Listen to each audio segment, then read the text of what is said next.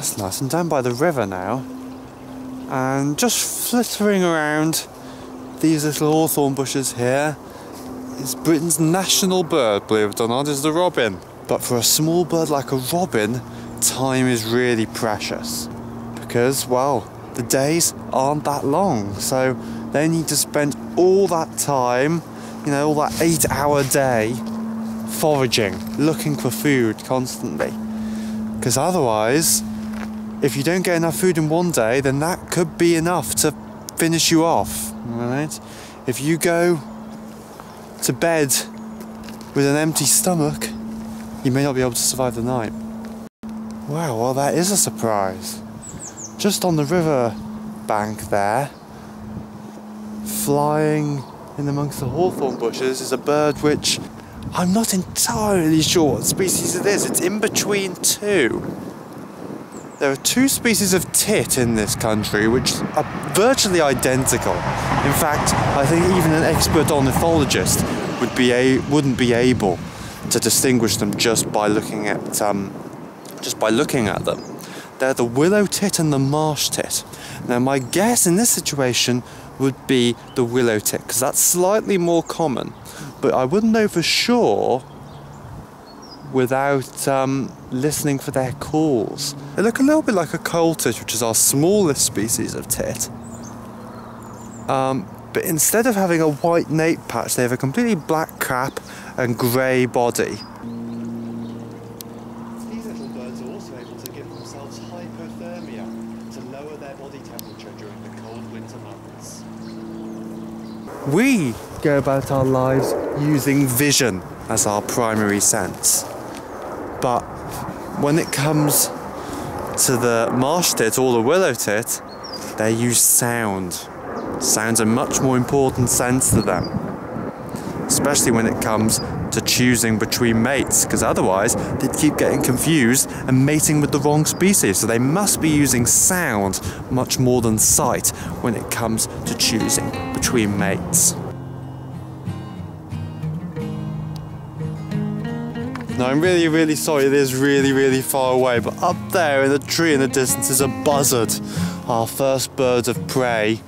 And wow, a huge flock of goldfinches has just come in over my head.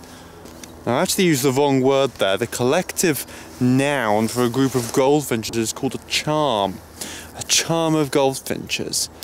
But what I always find quite interesting with these groups is a group of long-tailed tits on the other side of the bank as well, which are equally sociable birds. But often in these flocks of long-tailed tits and goldfinches, you see other species joining in, things like chaffinches and goldcrests. These birds are not normally as social as goldfinches and long-tailed tits, but they stick in the group for that extra protection. Okay, which must be quite weird, really. That's like us going to the pub with a chimpanzee or a gorilla. So, very interesting, these interactions between different species. But obviously, the main aim of all of that is safety in numbers. The larger the group you have, the more difficult it will be for something like a buzzard or a bird of prey like a sparrowhawk to pinpoint a single individual and kill it.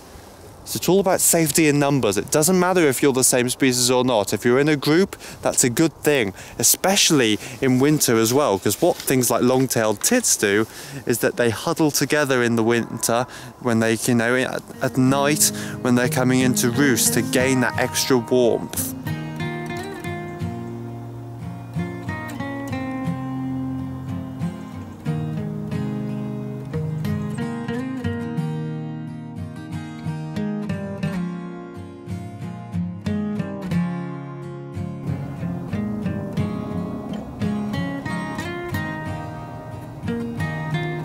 Pied wagtail, again, it's amazing actually how riverbanks and the bushes around them attract so many birds. I've seen more species along the riverbank, I think, than they have in the woods, which is quite interesting.